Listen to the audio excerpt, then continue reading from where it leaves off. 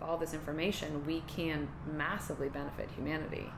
And, the reason why I wake up every day and go to the office is because I feel that responsibility. So, and I want to make sure that there's a structure in place that carries on with or without me. And one of the things that's so core to me, like when we set up the company, we made it clear, like it's you that owns your data. And at any point you can delete your data. You can download it, delete, and be gone.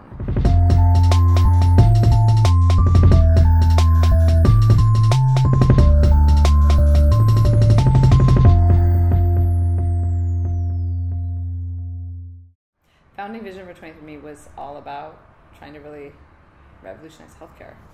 Part of what we're doing is we're enabling consumers to take control. And the first thing that we're doing is with the genetics, like that it was all about, the foundation of you and your health is your genetic information, and we want to enable you to broadly get access to that and enable this ability for people to actually organize, come together, and answer questions and be part of the whole healthcare system. I'm really excited that the findings and the amount of information, the discovery potential we have is huge. So when I think about for 23andMe, I feel like we did a lot to sort of empower this idea of consumers taking their health and direct to consumer. And I think the next thing is going to be, how do you actually really transform all this data into something that's genuinely meaningful?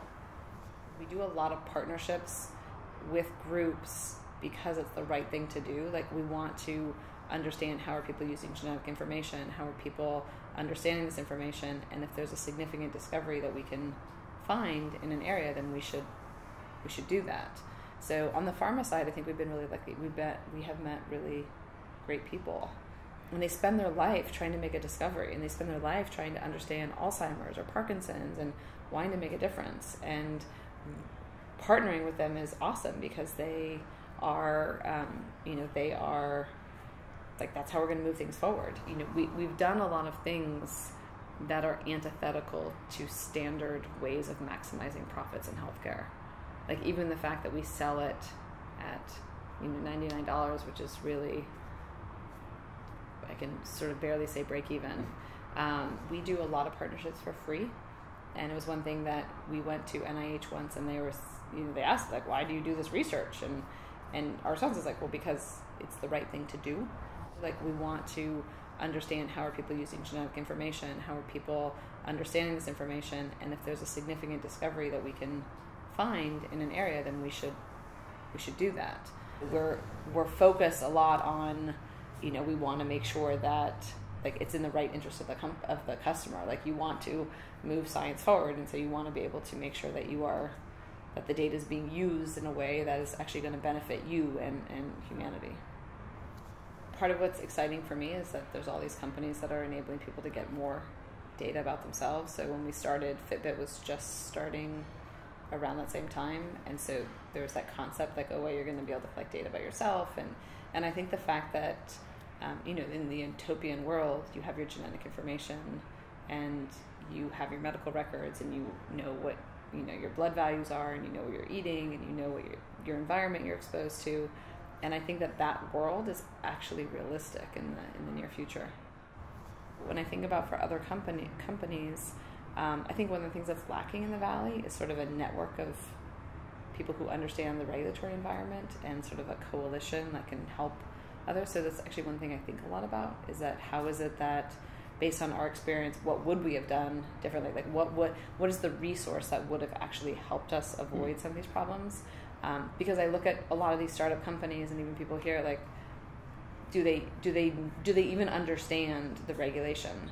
And we have now we have Kathy Hibbs, who came from Genomic Health. She has 15 years of experience, more than that, in the regulatory health space, and especially with genetics. Like little companies can't afford to hire somebody who's like that high powered. So how is it that this community can in some ways foster so that these companies know what to do? And I don't know, I mean, it's tough right now to understand, but I think that's part of where, like, I feel a responsibility as being one of the bigger companies in this space now of helping sort of that next generation.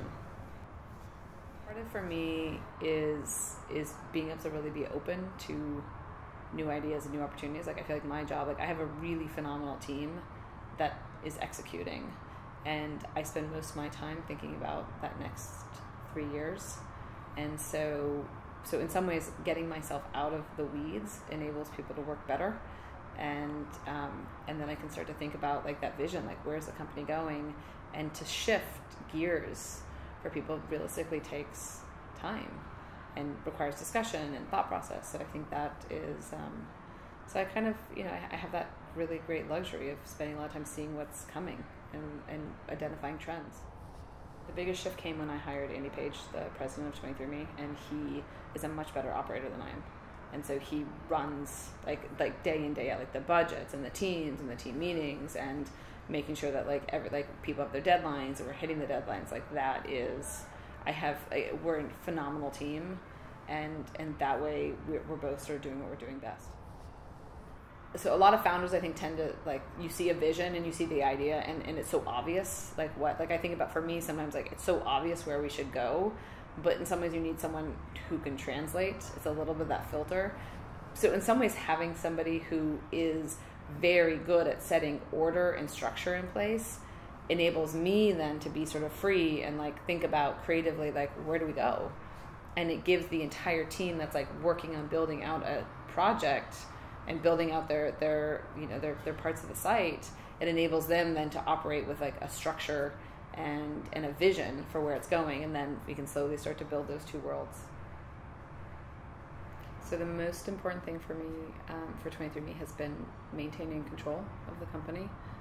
People ask all the time, like, are you going to sell? Are you going to do this or that? Like, we have a very, very clear mission.